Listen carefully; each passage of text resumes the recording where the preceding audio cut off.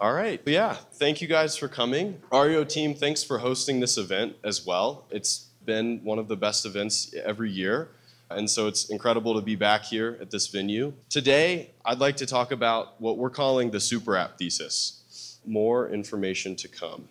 In general, we took a lot of inspiration building on Arweave, looking at things outside of Web3, more specifically like Web 2.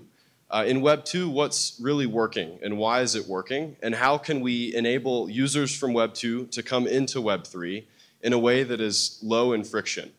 And the conclusion that we came to is that there need to be three components that must exist in order for applications to exist. We're calling them super apps, capable of onboarding more than 1 million people at one time.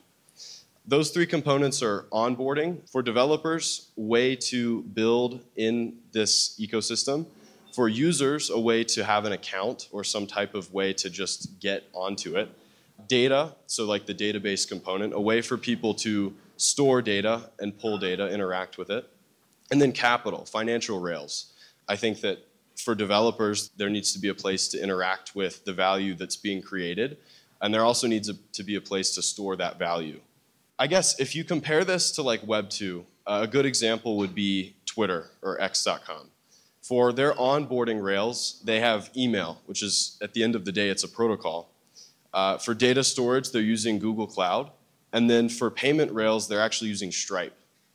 You can also look at other applications like Facebook, Instagram, outside of social media as well. You need this combination of things to be a frictionless onboarding experience for the average person. So if we visualize this in terms of consumer and developer, it's interesting because you have two funnels that people have to go through in order to have a chance at building what we're calling a super app. So users have to be able to pass through each of these three stages. They have to be able to onboard, they have to be able to store data, they have to be able to, I guess, move value into this ecosystem. And developers have to do the same, but in a little bit of a different way. They have to be able to onboard, they need the tooling to build onboarding experiences for their users. They have to have very easy and low-cost ways of storing data. And they also have to have stores of value that they can tap into and leverage for the users that are coming in and methods to monetize these applications as well. Taking a look at where the Arweave ecosystem existed as of midway through last year, the categories here are very heavy on developer tooling and infrastructure. I think it's interesting because a lot of the ecosystem has already been moving in this direction in terms of how do we make Arweave more easy for people to understand, and how do we expand the number of use cases that are low-hanging for people to build on top of with. But now with AO, I'd imagine that this is going to change a little bit over the next few months. So let's talk about the stuff that we've been working on at Community Labs in a goal of solving for the different components of these two funnels. So in terms of data, we've built Protocol Land, which is intended to be a source control collaboration system for developers to go upload their code. It lives on Arweave, and instead of using GitHub, you have a way to push. And eventually, the vision for this is creating tooling and a framework that is optimal for truly decentralized application development. You should be able to upload a package or a repository, a piece of code, and disappear from the face of the planet, and other people should be able to carry that on in a way that is incentivized. That's where we'd like to go with Protocol Land, but for the purpose of this talk, Protocol Land serves as a place for people to upload data, for developers specifically.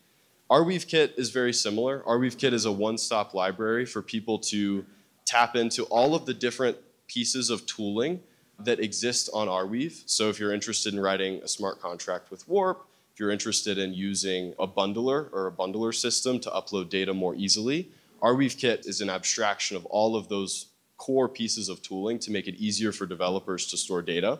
And at the end of the day, users are also inherently using Arweave Kit under the hood. They just don't know it, which is good. In terms of onboarding, we built two tools for this as well. In Web3, we wanted there to not be much of a trade-off between good user experience and good security.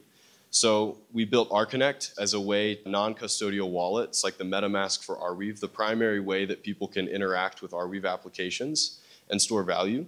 For people that care more about a really smooth user experience with a great amount of security as well, but it is custodial, we built Othent. Othent is, I guess you could compare it to a privy in the rest of Web3. It's the way that Arweave applications can go about enabling their users to onboard through Google logins or OAuth flows rather than needing to download a Chrome extension, for example. So Bark actually launched a couple days ago. We're very excited about testnet. Bark is an AMM that is the first AMM built on AO, and the goal there is enabling people to trade value very simply and easily inside of that new environment.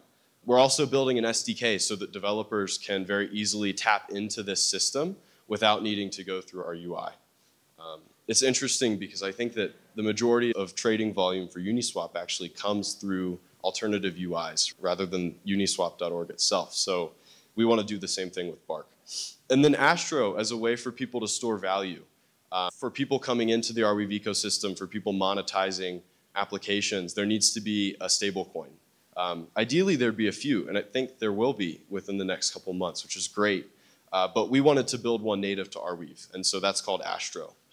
So if we visualize this in the context of community labs as a venture studio building on Arweave, we're really excited because I think that Bark and Astro are the final pieces to cover every piece of these two funnels that we've been working on for the past 2 years. The goal at the end of the day is building an environment for projects to get started inside of the Arweave ecosystem, but more importantly, for people to be building these super apps, which kind of combine all of this tooling that we've been working on as a way to build applications on Arweave that leverage all of the advantages of Web3 and crypto, but without the end user having to understand all of the intricacies of all of this stuff. We're also building a marketing team to help solve for the go-to-market of the consumer-facing products, and BD team to solve for the onboarding of developers and other companies coming into the ecosystem. If you're interested in reading more about some of the consumer apps that we're thinking about building on Arweave, you can read this blog post that's on communitylabs.com. One of the products we're actually kicking off now, it's called Oases, and it's a fractionalized, tokenized real estate product that will bring real-world assets into AO as well, which we're very excited for. And we're also today announcing AO Ventures, which is a new incubator program that we're kicking off as a way to bring more projects into the ecosystem and help more projects get off the ground that aren't necessarily going through the Community Lab Fellowship itself.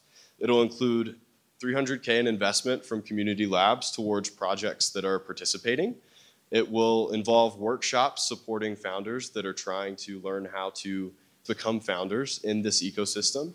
And it will include marketing, development, and design resources as well. So all of the teams that we've been building in Community Labs to service our own products, we're really excited to be able to help out with these other projects that will be getting started inside of the incubator.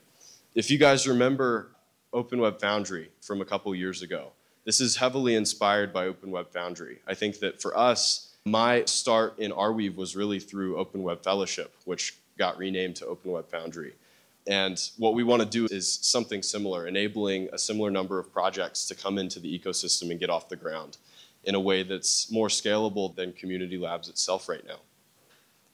So yeah, that's everything that I have. Thank you guys for having me. Appreciate it.